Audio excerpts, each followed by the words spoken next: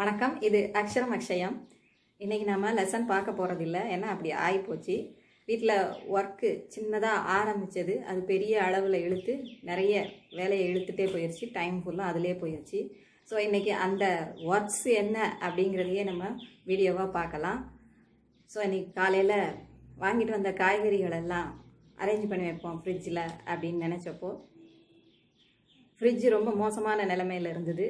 அதனால் அதை க்ளீன் பண்ண இறங்கினேன். ஒவ்வொரு ஒர்க்காக வந்து அப்புறம் காய்கறிகளை க்ளீன் பண்ணி வைக்கிறது, அதை தொடச்சி வைக்கிறது, அதுலேயே நேரம் போயிடுச்சு. ஸோ இன்றைக்கி அந்த வீடியோ நம்ம பார்க்கலாம், வாங்க பார்க்கலாம். காலையில் சமையலெல்லாம் முடிஞ்சுது, டிஃபன் தான் பாக்கி. அங்கே வீட்டில் ஹஸ்பண்ட் அவங்க குளித்து ரெடி ஆகிட்டுருக்குறாங்க. அங்கே எஃப்எம் ஓடிட்டுருக்குது, உங்களுக்கு கூட லேசாக கேட்கலாம் அநேகமாக. ஸோ இந்த டோஸ்டரில் நான் இப்போ ப்ரெட் சாண்ட்விச் பண்ண போகிறேன். அதுக்கு எல்லாம் ரெடியாக வச்சுருக்கிறேன். இதை பண்ணி அவங்க இப்போ வர்றதுக்குள்ளே நான் முடிக்கணும். அதை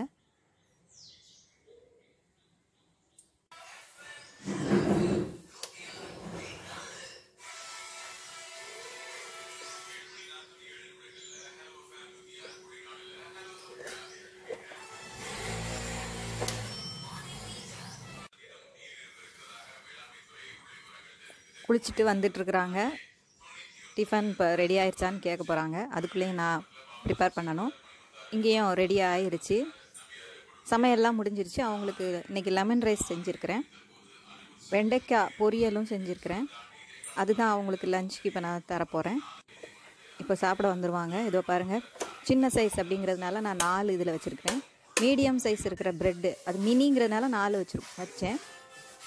பெரிய சைஸ் அப்படின்னா 2 வைக்கலாம், மீடியம் சைஸு 3 வைக்கலாம் இதில்.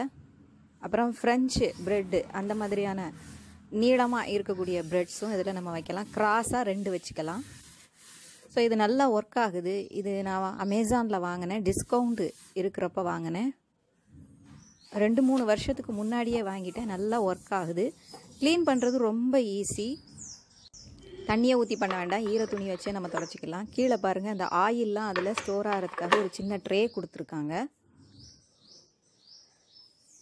ஸோ அதில் எல்லாம் போய் வடிஞ்சிரும். நம்ம ரொம்ப ஆயிலியாக நம்ம யூஸ் பண்ணோம் அப்படின்னாலும், ஆயில் ரொம்ப யூஸ் பண்ணாலும் அது வழியாக நம்ம எடுத்துடலாம். இன்றைக்கி நான் யூஸ் பண்ணதில் அவ்வளோ இல்லை, கொஞ்சம் நெய்யும் எண்ணெயும் கலந்து தான் அதில் விட்டுருந்தேன். ஸோ ரொம்ப ஈஸி க்ளீன் பண்ணுறது. அப்புறம் இதில் சைடில் ஒரு லாக் மாதிரி கொடுத்துருக்காங்க. இப்போ நான் க்ளீன் பண்ணும்போது உள்ளே எதுவும் இல்லாததுனால அந்த லாக் வந்து சரியாக மூடாத மாதிரி பார்க்குறதுக்கு இருக்குது. பட் உள்ளே நம்ம ப்ரெட்டெல்லாம் வச்சு சாண்ட்விச்காக வச்சோன்னா கொஞ்சம் உயரமாகும் இல்லையா, அப்போ அது சரியாக இருக்கும். இதை பாருங்கள், இப்படி தூக்கி இருக்கும் இல்லையா, அப்போ லாக் சரியாக இருக்கும். தூக்கி அடிக்காமல் அது இருக்கும். இந்த லாக் இருக்கிறனால அதுவும் சேஃப்டி. ஏதாவது ஒரு ரீசனில் தூக்கி அடிக்குது அப்படின்னு எல்லாம் ஓப்பன் ஆனாலும் இது பிடிச்சிக்கும். அதுக்காக ஒரு சைடு தான் இந்த லாக் இருக்குது. என்னை பொறுத்த வரைக்கும் இது நல்லா, டிஸ்கவுண்ட்டில் வாங்கினாலும் இது நல்லா தான் ஒர்க் ஆகுது, எந்த ஒரு ப்ராப்ளமும் இல்லை. 2-3 வருஷம் ஆகியும் நான் அந்த ஸ்டிக்கர் இன்னும் எடுக்காமல் வச்சுருக்கிறேன். அந்த அளவுக்கு ஈஸியாக க்ளீன் பண்ணிடலாம். இப்போ அடுத்த ஒர்க்கு பாருங்கள், இதில் தான் ஆரம்பிச்சிது வினையே. காய்கறி எல்லாம் அடுக்கி வைக்கலான்னு பார்த்தப்போ அதோ பாருங்கள், ஃப்ரிட்ஜில் உள்ளதெல்லாம் ரொம்ப மோசமாக இருக்குதுன்னு சொல்லிட்டு எல்லாம் கழுவ ஆரம்பிச்சிருந்தேன். அப்படியே தான் அதையும் வீடியோ எடுத்தேன். நான் ஆக்சுவலாக டோஸ்டரை பற்றி மட்டும்தான் வீடியோ பண்ணலான்னு நினச்சிருந்தேன். இந்த ஒர்க்கு இது போகிற போக்க பார்த்துட்டு சரி இதையும் பண்ணிடுவோம் அப்படின்னு முடிவெடுத்து இதையும் வீடியோ எடுத்துட்டேன். பாதி ட்ரே எல்லாம் கழட்டி நான் க்ளீன் பண்ணி வச்சுருக்கிறேன். அங்கங்கே கிடக்குது, எல்லா பாத்திரமும் அங்கங்கே இருக்குது. உள்ள ஃப்ரிட்ஜில் இருந்து சில பாத்திரங்களையும் எடுத்து ஸ்டவ் மேலே வச்சுருக்கிறதெல்லாம் அப்படி வச்சுருக்கிறது தான். இந்த பக்கம் காய்கறி கழுவ ஆரம்பித்தவ தான் ஃப்ரிட்ஜ் அப்படியே இது பாதி கழுவியிருக்கேன். உள்ளே இருந்தது, ஃப்ரிட்ஜுக்கு உள்ளே இருந்ததை வாஷ் பண்ணி வச்சுருக்கிறேன். அப்புறம் அது காலையில் வாஷ் பண்ண பாத்திரங்கள் எல்லாம், இந்த ட்ரே எல்லாம் க்ளீன் பண்ணி வச்சுருக்கிறேன். சிங்கில் இன்னும் கொஞ்சம் கிடக்குது. ஃப்ரிட்ஜுக்குள்ளே தொடச்சிக்கிட்டு இருக்கிறேன். ஆஃப் பண்ணிட்டு தான் நம்ம துடைக்கணும். பட் இங்கே உங்களுக்கு அதை வெளிச்சம் தெரியணுமே அப்படிங்கிறதுக்காக உள்ள ஆன்லேயே இருக்குது. அது இது எல்லாத்தையும் கழட்டியாச்சு. இது அவ்வளோத்தையும் தொடச்சிட்டு ரோஸ் மில்க்குக்காக வச்சுருந்த எசன்ஸ் அங்கங்கே கொஞ்சம் செதறி எல்லா இடத்துலையும் ஆயிருந்தது. ஸோ இங்கே வெளியிலையும் துடைக்கணும். டோர் நீட்டாக தான் இருக்குனால லேஸ்லெஸ்ஸாக இருக்குது, கையோடு அதையும் துடைக்கலாம்னு நினச்சிருக்கிறேன்.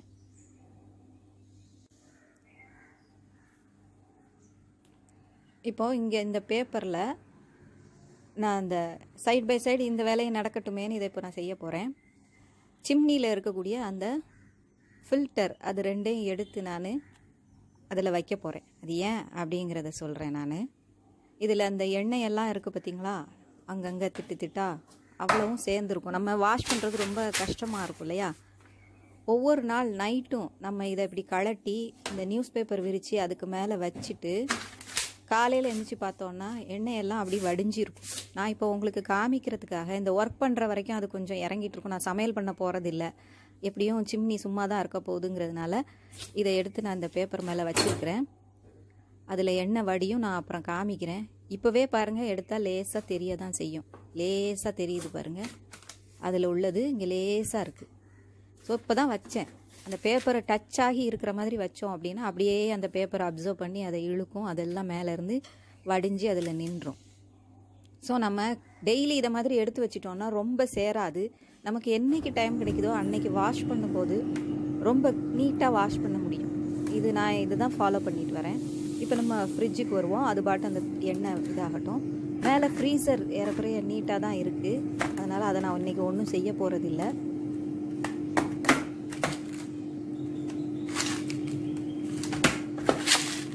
இதில் கிரெயின்ஸு அப்புறம் பல்சஸ் எல்லாமே இதில் ஸ்டோர் பண்ணி வச்சுருக்கிறேன். பேக்கிங் பவுடர் எல்லாமே இருக்குது. சில மூலிகைகளையும் ஃப்ரீசரில் வச்சுருக்கிறேன். அக்கரா, சக்கரை, திப்பிலி இந்த மாதிரியானதெல்லாம் இதில் இருக்குது. திப்பிலி இது. ஸோ கடலை மாவு அது எல்லாமே கீழே வச்சுருக்கிறேன். கடலை மாவு பாக்கெட், காப்பி தூள் வாங்கி வச்சுருக்கிறேன் ஃபில்டர் காப்பிக்காக, வாசம் போகாமல் நல்லா இருக்கணும் உள்ளே வச்சுருக்கேன். இது ட்ரை ஃப்ரூட்டு, துபாய்க்கு எங்கள் ஹஸ்பண்ட் போயிருந்தப்போ வாங்கிட்டு இருந்தாங்க. லெமன் வச்சுருக்கிறேன், இதை நான் மாற்ற போகிறேன். இதை மட்டும்தான் இதில் மாற்ற போகிறேன், பழசாயிருச்சு இல்லையா அதனால். ஸோ இது நான் மீஷோவில் வாங்கினது. ஃப்ரிட்ஜ் மேலே உள்ள கவர், உள்ள இந்த ஷெல்ஃபுக்கெல்லாம் சேர்த்து ஒரு செட்டாகவும் கிடைக்குது.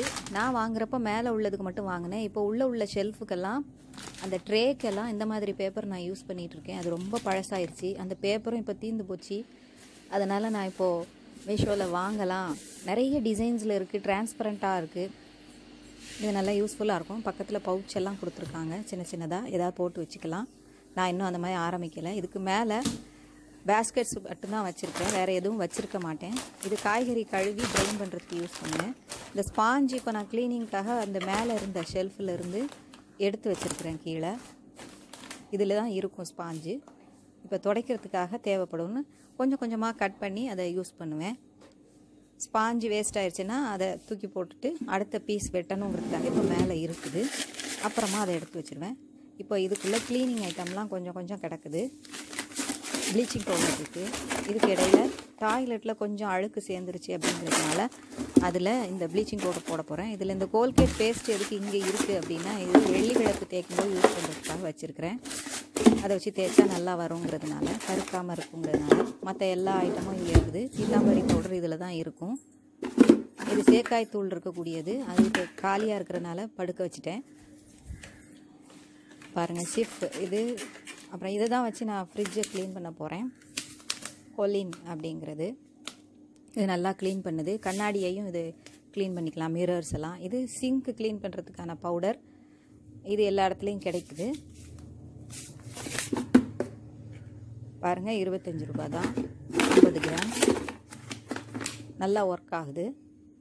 இது நான் கிச்சன் டாப் க்ளீன் பண்ணுறதுக்கு யூஸ் பண்ணிக்கிறேன்.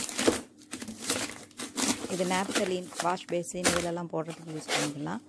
அப்புறம் கபோர்ட்லேயும் மேலே லாஃப்டில் உள்ள கபோர்ட்லேயும் போடுறதுக்கு யூஸ் பண்ணிக்குவேன்.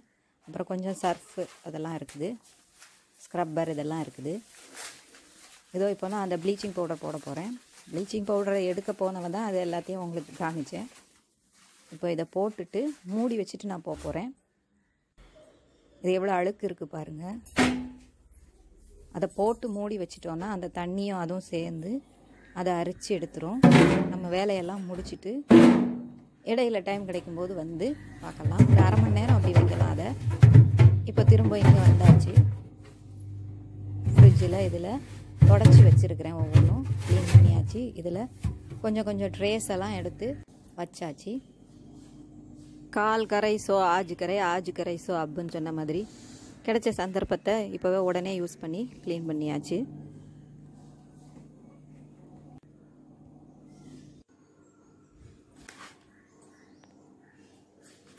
இங்கே பாருங்கள், டீ வடிகட்டியில் நான் லெமனை நல்லா தேய்ச்சி ஊற வச்சு அதுக்கப்புறம் கழுவி வச்சுருக்கிறேன். அப்போ அந்த கரை இருக்காது. கரை வந்த பிறகு தான் தேய்க்கணும்னு இல்லை. ஒவ்வொரு தடவையும் டீயை வடிகட்டின உடனே அதை தண்ணியில் அலசிட்டோம் அப்படின்னா கரை பிடிக்காது. ரொம்ப நேரம் வச்சா தான் டீயோட கரை அதில் ஆகும். ஸ்மெல்லும் அடிக்காது. இப்படி லெமனை வச்சா அந்த கிருமியும் போயிடும்.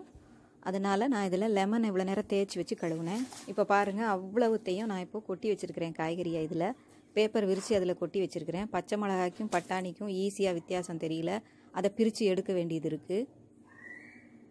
மீஷோவில் ஒரு பேக் பார்த்தேன், காய்கறியெல்லாம் தனித்தனியாக வைக்கிற மாதிரி. உள்ளே ஒரு ஏறக்குறைய 6-7 ரூம்ஸ் கேபின் மாதிரி வச்சு ஒரு காய்கறி பை வச்சுருந்தாங்க. இப்போ அந்த பையை தான் எனக்கு தோணிச்சு. கஷ்டப்பட்டு தேடி அலைஞ்சி வாங்கிட்டு வராங்க. அது மட்டும் இல்லாமல் நம்ம இங்கே வந்து இதை ஒவ்வொன்றையும் பிரித்து வைக்க வேண்டியிருக்கு. இப்போ எல்லாம் பிரித்து வச்சாச்சு. இந்த பெரிய பெரிய காய்கறிகளெல்லாம் தனி பையிலையும், இந்த கீரைகளை தனி பையிலையும், அந்த சின்ன சின்ன காய்கறிகளெல்லாம் அந்த மாதிரியான பேக்லேயும் வைக்கலான்னு தோணுது. அந்த பேக் வாங்கலான்னு நினைக்கிறேன். அப்படி வாங்கினேன்னா நான் உங்களுக்கு ரிவ்யூ சொல்கிறேன். ஸோ இத்தனை காய் இருக்குது. அவ்வளவும் இனிமேல் தான் க்ளீன் பண்ண போகிறேன். பிரித்து வச்சுருக்கிறேன், ஒவ்வொன்றா க்ளீன் பண்ண போகிறேன். அந்த பேஸ்கெட்ஸை நான் யூஸ் பண்ண போகிறேன். ஃப்ரிட்ஜ் மேலே இருந்தது. இப்போது இதில் கொஞ்சம் அலசினதில் லேசாக மண் தெரியுது. இது நல்ல குழிவான ஒரு பாத்திரம். இது காய்கறிகளை மஞ்சளும் உப்பும் போட்டு வாஷ் பண்ணால் அதில் உள்ள கெமிக்கல்ஸ்லாம் போயிடும். கெட்டு போகாமல் இருக்கும், கிருமி தாக்காமல் இருக்கும். திரும்ப கூட கொஞ்ச நாள் நல்லா வச்சுக்கலாம். இப்போ பச்சை மிளகாயை வந்து இதை எல்லாமே கழுவிட்டேன். இப்போ பச்சை மிளகாயை காம்பை கிள்ளி வச்சுக்கிட்டோம் அப்படின்னா சீக்கிரம் அழுகாது. அதனால் அந்த மாதிரி எடுத்து வைக்கிறேன். அதையும் எல்லாத்தையுமே மஞ்சளில் கழுவியிருக்கேன், மஞ்சள் உப்பு கலந்த தண்ணியில். இப்போ நம்ம கீரையை வாஷ் பண்ண போகிறோம். சிறுகீரை இது. சிறுகீரை அப்படின்னாலே அது சிறுநீரகத்துக்கு நல்லதுன்னு சொல்கிறாங்க. கீரையும் சின்னதாக தான் இருக்குது, அது ஒரு பக்கம். ஸோ இது யூரின் ஒழுங்காக போகலன்னா அதுக்கு உதவும் அப்படிங்கிறாங்க. அது ஒரு மருந்தாக தான் இருக்குது. இதையும் இந்த மஞ்சளில் கழுவுறேன் நான். மஞ்சள் உப்பு போட்ட தண்ணியில் அதை கழுவும் போதே லைட்டாக ரெட்டிஷ் ஆகுது. அதில் உள்ள மண்ணெல்லாம் அதில் சேரும்போது அந்த தண்ணியை பார்த்தாலே தெரியுது. பாருங்கள்,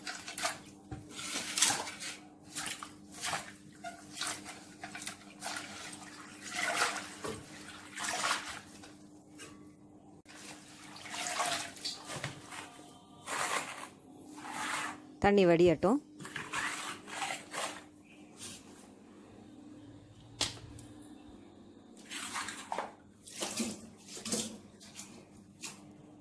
எவ்வளோ அழுக்கு இருக்குது பார்த்தீங்களா தண்ணியில், எவ்வளோ குப்பை இருக்குது பார்த்தீங்களா. அடியில் நல்லா மண் தங்கிரும். இந்த பாத்திரம் நல்லா உயரமாக குழிவாக இருக்குது அப்படிங்கிறதுனால, சென்டரில் அப்படி குவிஞ்சு போகுதுங்கிறதுனால அந்த மண்ணெல்லாம் ஈஸியாக படியுது. கீரை காய்கறிகள் எல்லாம் மண் உள்ளதெல்லாம் கழுவுறதுக்கு ரொம்ப வசதியாக இருக்குது இந்த பாத்திரம். இது நான் எங்கேயும் வாங்கலை, ஒரு 60ஆம் கல்யாணத்துக்கு போயிருந்தப்போ கிடைச்சிது. இந்த ஆழமாக போகிறதுனால அந்த மண்ணெல்லாம் உள்ளே ஈஸியாக அப்படியே இறங்கிடுது. இப்போது புதினா கழுவ போகிறோம். எங்கள் சமிதி தலைவர் ராஜகோபால்ஜி அவங்களோட 80வது கல்யாணத்தப்போ அது கிடச்சிது. அந்த பாத்திரம் ரிட்டர்ன் கிஃப்டாக எல்லாருக்கும் கொடுத்தாங்க. ரொம்ப உபயோகமாக இருக்குது. இப்போ புதினாவையும் மல்லியையும் கழுவ போகிறோம். அதை எப்படியும் அதனுடைய வேர் பகுதியை நான் வெட்டிடுவேன். இப்போ புதினா கழுவிட்டுருக்கேன். அதே மாதிரி மஞ்சள் உப்பில் தான் எல்லாத்தையும் கழுவுறேன். அப்பப்போ தண்ணி மாற்றிக்கிட்டே இருக்கிறேன். அதே தண்ணின்னு நினச்சிக்க வேண்டாம். அந்த மண் இறங்குறது அதில் தெரியுது பாருங்கள். எல்லோ கலர் லேஸ் மஞ்சள் கலராக இருக்கிறது லேஸாக ரெட்டிஷ் ஆகிட்டுருக்கு. இது அப்படியே வடியட்டும் அந்த தண்ணி. இதை ஊற்றிட்டு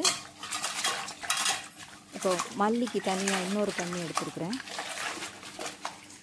அதுவும் பாருங்கள் கலர் லேசாக மாறுது பார்த்தீங்களா. அதில் உள்ள மண்ணெலாம் அதில் இறங்குது, அதனால இந்த கலர் அப்படி தெரியுது.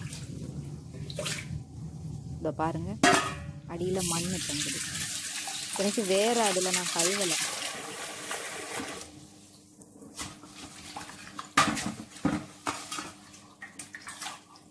இப்போ வேறு அதில் போட்டு கழுவி எடுக்கிறேன்.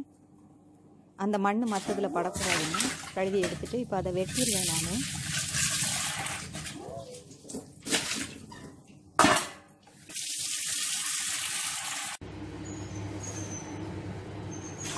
வெட்டியாச்சு.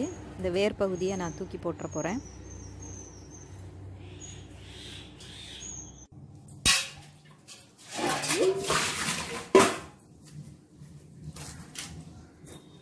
அந்த இடத்தெல்லாம் க்ளீன் பண்ணிட்டேன். இப்போ இது ரெண்டையும் கீரை மேலே எடுத்து வைக்க போகிறேன். அது தண்ணி வடிய போகுது. தேங்காயையும் அது மாதிரி தண்ணியில் வாஷ் பண்ணுறேன். 2 தேங்காயையும் அதுக்கு மேலே சின்ன சின்னதாக இருக்கக்கூடிய அந்த நார் நீட்டிகிட்டு இருக்கக்கூடியதெல்லாம் அப்படியே அதை எடுத்துருவேன் நான். அப்போ தான் நீட்டாக இருக்கும்.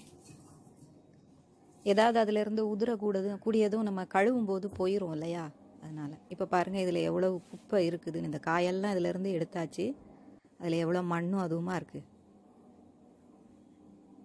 இதெல்லாம் இப்போ நான் க்ளீன் பண்ணணும். இப்போ இது எப்படி இருக்குது பார்ப்போம், எவ்வளோ வடிஞ்சிருக்குதுன்னு பார்ப்போம். இதோ பாருங்கள், முதல்ல பார்த்ததுக்கும் இப்போ பார்த்ததுக்கும் வித்தியாசம் பாருங்கள். இதுவே நைட்டு ஃபுல்லும் வச்சா எவ்வளோ இறங்கும். இப்போ நான் அதை பெருக்க போகிறேன் தரையை.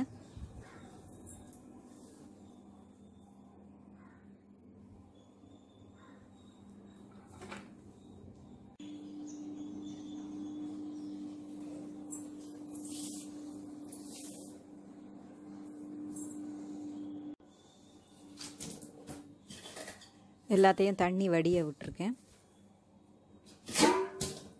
வடியட்டும். கீரைக்கு மேலே எல்லாத்தையும் வச்சுட்டேன். ஏன்னா வேறு பேஸ்கெட் இல்லை என்கிட்ட. இப்போது இதில் நம்ம ஃப்ளஷ் பண்ண போகிறோம். என்ன ஆகுதுன்னு பார்க்கலாம்.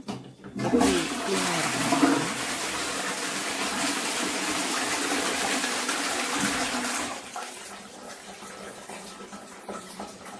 நல்லா போயிடுச்சு.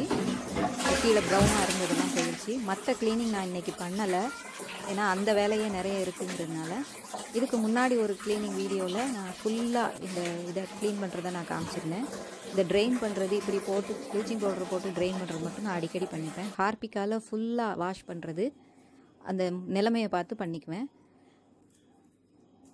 இப்போ பட்டாணியை ஃபுட் ப்ராசஸரில் நான் உரிக்க போகிறேன். கையால் உரிக்க நேரம் ஆகும் இல்லையா. ஃபுட் ப்ராசஸரில் ஈஸியாக பண்ணிடலாம். ஃபுட் ப்ராசஸரோட ஆக்சசரிஸ்லாம் கீழே உள்ள இந்த கபர்டில் வச்சுருக்கிறேன். இந்த பிளாஸ்டிக் பிளேடு எடுத்துக்க போகிறேன்.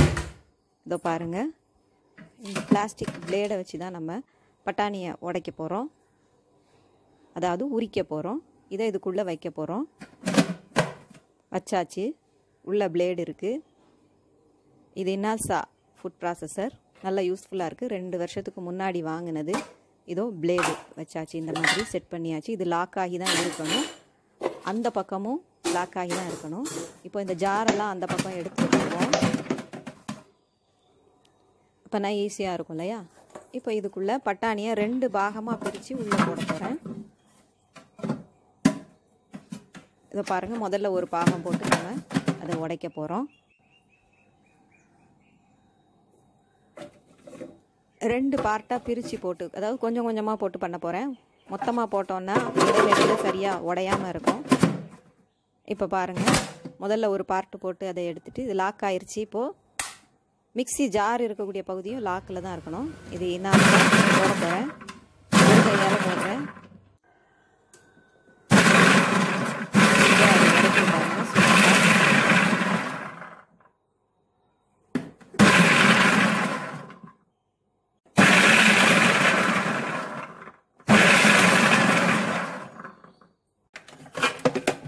இதை அப்படியே ஒரு தண்ணி இருக்கக்கூடிய பாத்திரத்தில் போட்டு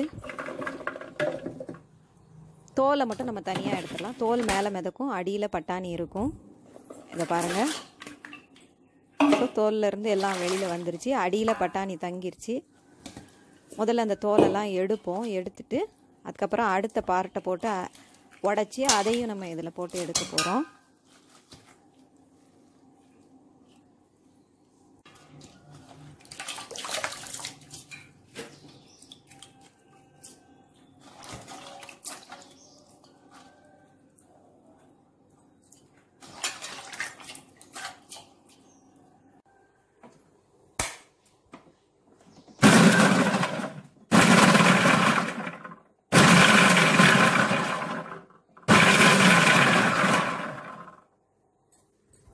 இதையும் அதை மாதிரி போட போகிறோம். பாருங்கள், பிளேடோடு போட்டேன் பாருங்கள், பேச்சு சுவாரஸ்யம். ஸோ இதையும் அதை மாதிரி நம்ம தோல் தனியாக பட்டாணி தனியாக எடுத்துடலாம். அப்புறம் இதை ஒரு வடிகட்டியில் வடிகட்டி எடுக்க போகிறேன். அதுக்கப்புறம் அதையும் மஞ்சள் தண்ணியில் கழுவ போகிறேன்.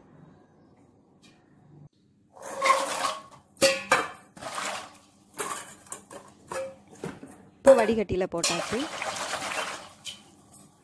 தண்ணி வடியட்டும். இப்போ இது என்ன ஆச்சுன்னு பார்ப்போம், எவ்வளோ வடிஞ்சிருக்குன்னு. முதல்ல இருந்ததை விட இப்போ கொஞ்சம் அதிகமாக இருக்குதுல்ல. இப்போ இதை பேப்பரை நம்ம மாற்றலாம். இன்னும் கொஞ்சம் இருக்குது பாருங்கள், வேறு பேப்பர் போட்டு நம்ம வைக்க போகிறோம்.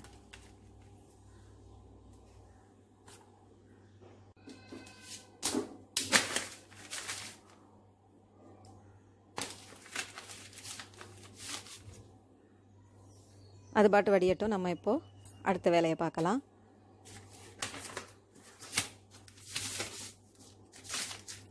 அந்த பாக்ஸோட மூடியில் நான் உருளைக்கிழங்க வச்சுருக்கிறேன். அது குவியலாக இருக்கிறதுனால, அதாவது குழியாக இருக்கிறதுனால தண்ணி அதில் வடியுது.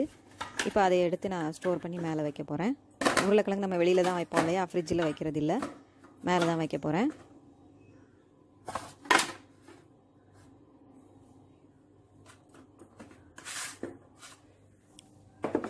பச்சை மிளகாயை ஃப்ரிட்ஜில் அதுக்குரிய அந்த பாக்ஸில் வச்சாச்சு. பேஸ்கெட்டில் உள்ள பாக்ஸில் வச்சுட்டேன் நான்.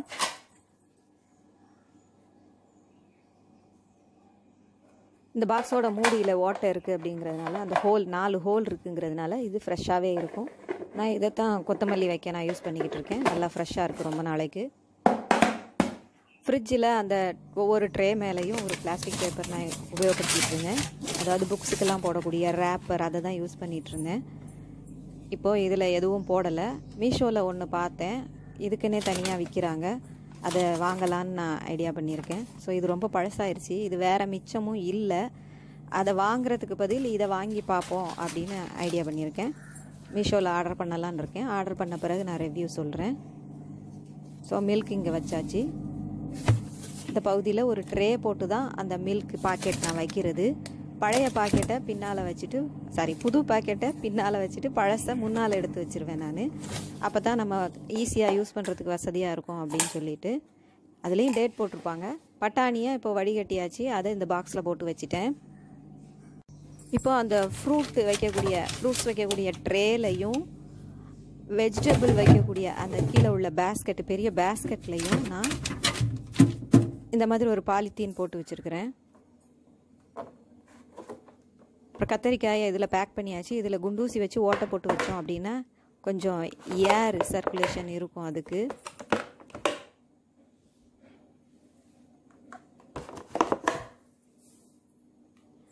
அடுத்தது கேரட்டையும் வெண்டைக்காயும் நல்லா தொடச்சிட்டு ஒரு பாக்ஸில் போட்டு வச்சுருக்கிறேன். பனியன் வந்த கவரில்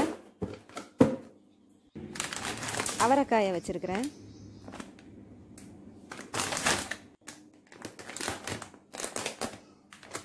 அதுலேயும் ஹோல் போட்டு வைக்கிறேன் எல்லாத்துலேயுமே. இன்னொரு கவரில் கீரை வச்சாச்சு. இப்போ புதினாவை உரிக்கணும். இந்த கரண்டிக்குள்ளே விட்டு இந்த மாதிரி எடுக்கலாம், இலை அப்படியே உதிர்ந்து விழும். ஆனால் என்கிட்ட இப்போ இருக்கக்கூடிய புதினா காம்பு கொஞ்சம் தடியானது அப்படிங்கிறதுனால நான் கையால் தான் நான் க்ளீன் பண்ணி எடுக்க போகிறேன்.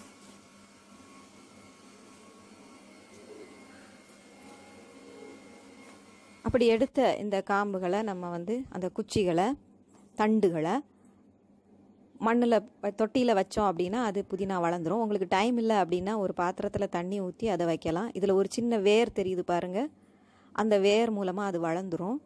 ஸோ தண்ணியில் போட்டு வச்சுட்டு அதுக்கப்புறம் 2 நாள் கழித்து கூட நீங்கள் ஊனி வைக்கலாம். அதில் இலை கூட விட்டுரும். அந்த 2 நாளில் தண்ணியிலையே புதினா கொஞ்சம் வளர ஆரம்பிச்சிரும். அதுக்கப்புறம் நீங்கள் மண்ணில் கூட வச்சுக்கலாம், டைம் கிடைக்கும்போது வச்சுக்கலாம், குச்சியை வேஸ்ட் பண்ணாமல் வச்சுக்கலாம். இப்போ கீரையெல்லாம் எடுத்தாச்சு. இதை ஒரு பாக்ஸில் வச்சு ஸ்டோர் பண்ண போகிறோம்.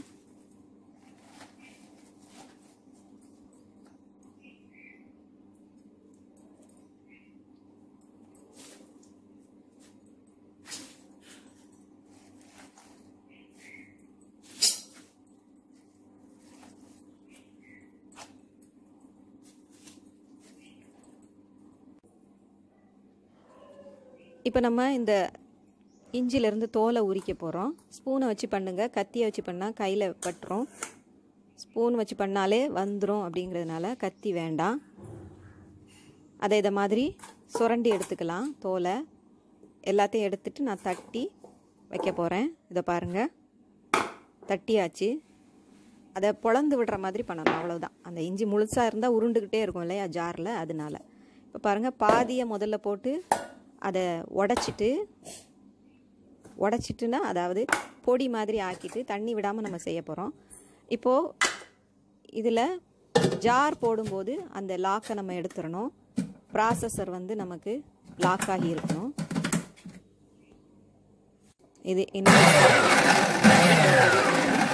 இது பொடி ஆன உடனே அடுத்த பார்ட்டை போட்டு அதையும் நம்ம பொடி பண்ண போகிறோம். இதை ஒரு ட்ரை பாட்டிலில் நம்ம வைக்கிறோம். பிளாஸ்டிக் பாட்டில், அந்த பாட்டில் வைக்கிறது நல்லது. சிலிக்கான் பாட்டில் வைக்கிறது நல்லது. அதாவது மண்ணில் செய்யக்கூடிய பாட்டில் இல்லையா, அதுவும் மண்பாண்டம் மாதிரி தான். அதனால் அதில் வைக்கலாம், கெட்டு போகாமல் இருக்கும். டீ, காஃபி, சமையல் எல்லாத்துக்கும் யூஸ் பண்ணிக்கலாம். இதோ இதை மாதிரி பண்ணுங்கள். இந்த அளவுக்கு அதை இந்த பாட்டிலில் வைக்க போகிறோம். ட்ரையாக இருக்கிற மாதிரி பார்த்துக்கோங்க. இதில் வச்சு நம்ம ஃப்ரிட்ஜுக்குள்ளே ஸ்டோர் பண்ண போகிறோம். இப்போ என்னெல்லாம் வச்சுருக்கோம் பாருங்கள். லெமன் இங்கே வச்சாச்சு, இஞ்சி இதோ இருக்குது. இதில் புதினா பாக்ஸ் இங்கே வச்சாச்சு. அதுக்கு பக்கத்தில் இந்த பக்கம் பட்டாணி, அந்த பக்கம் இஞ்சி பூண்டு விழுது இருக்குது. அது ஏற்கனவே உள்ளது தான். இதில் எலுமிச்சை இருக்குது. அப்புறம் சந்தனம், பட்டர் இருக்குது. ரோஸ் மில்க் எசன்ஸ் கீழே விழுந்துட்டதுனால அதை சரி பண்ணேன். இங்கே கொத்தமல்லி பாக்ஸ் இருக்குது. அப்புறம் இந்த பக்கம் அரைகுறையாக துருவின தேங்காய், கீரை, அப்புறம் தேங்காய் 2 இருக்குது, முழு தேங்காய். டோரில் இது முடிஞ்சிருச்சு. இந்த பக்கம் எல்லாமே வச்சாச்சு. பேஸ்கெட்டில் அந்த பாக்ஸில் வச்சது முழு காய்கறி எல்லாத்தையும் வச்சாச்சு. மேலே ஃப்ரூட் பாக்ஸில் அந்த ட்ரேயில் தக்காளி வச்சுருக்கிறேன். அதுவும் ஒரு பேஸ்கெட்டில் வச்சுருக்கிறேன், உருண்டு போடாமல் இருக்கும். தண்டு, வாழைப்பூ, அப்புறம் இதில் பழைய சட்னி இருக்குது. மேலே பால் வச்சுருக்கிறேன் இல்லையா. ஃப்ரீசர் ஒன்றுமே செய்யலை இன்னைக்கு, அது நல்லா தான் இருக்குது. எல்லாம் க்ளீன் பண்ணி ஒதுக்கி வச்சாச்சு. இப்போ எப்படி இருக்குன்னு பாருங்கள். சிம்னியில் உள்ள அந்த ஃபில்டரை மட்டும் நான் அப்படியே வச்சுருக்கிறேன். நல்லா பசிக்க ஆரம்பிச்சிருச்சு. இடையில 2 டம்ளர் தண்ணி குடித்தது தான். இப்போ நான் சாப்பிடணும்னு நினைக்கிறேன். இது அப்படியே இருக்கட்டும், வடியட்டும். அது பாட்டு மிச்சம் எண்ணெயும் வடிஞ்சிரும் இல்லையா. இதில் என்ன இருக்குது பார்ப்போம். பசிக்குதே. லெமன் ரைஸ் இருக்குது. ஆனால் வெண்டைக்காய் பொரியல் காலையிலே அவங்களுக்கே வச்சு கொடுத்துட்டேன். இப்போ ஊறுகாய் வச்சு சாப்பிட போகிறேன். குரு ஊறுகாய். மணியை பாருங்கள், சரியான நேரம் தான். ரொம்ப ஒன்றும் நேரம் ஆகலை. பட் இவ்வளோ நேரம் இதில் எதிர்பார்க்காம இவ்வளோ நேரம் இதிலேயே போயிடுச்சு ஒர்க்கு. நான் சாப்பிட போகிறேன். வீடியோ கொஞ்சம் பெருசாகவே இருந்திருக்குன்னு நினைக்கிறேன். உங்களுக்கு பிடிச்சிருந்தா லைக் பண்ணுங்கள், ஷேர் பண்ணுங்கள். புதுசாக பார்க்குறவங்க சப்ஸ்கிரைப் பண்ணுங்கள். அடுத்த லெசனோட அடுத்த வீடியோவில் பார்க்கலாம். நன்றி, வணக்கம், தன்யவாத்.